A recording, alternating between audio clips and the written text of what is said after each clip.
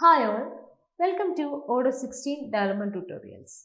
In these videos, let us discuss about Odoo 16 building a website. The first step to building a website is that creating a basic module.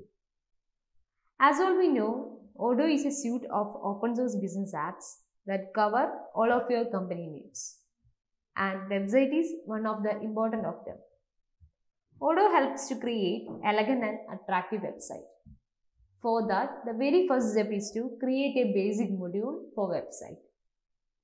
So today in this video, let us check how can we create a basic module for website. So here in this video, I am trying to create a basic module using the scaffolding method. And scaffolding is a simple method which helps to build a module using a single line command on the terminal, which builds a skeleton structure of the module. Also, a automatic process with time consumed.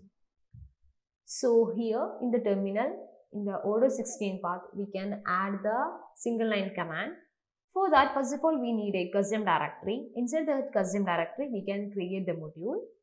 So I am just entering the single line command as Python 3 Odoo bin.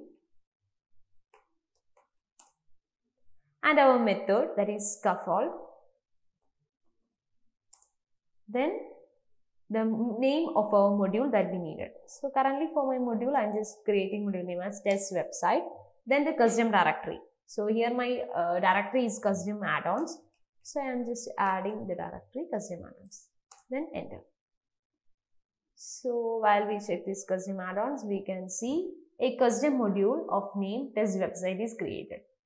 And inside this module, we can define the controllers. That means the actions or the data that can be rendered to the website can be added inside the controllers. And the particular demo files and the business objects and access restrictions and then views can be added inside this module of test website. Likewise, we can start the first step of building a website by creating a module on the website.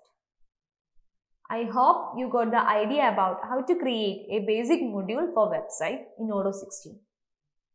Thank you for watching the video.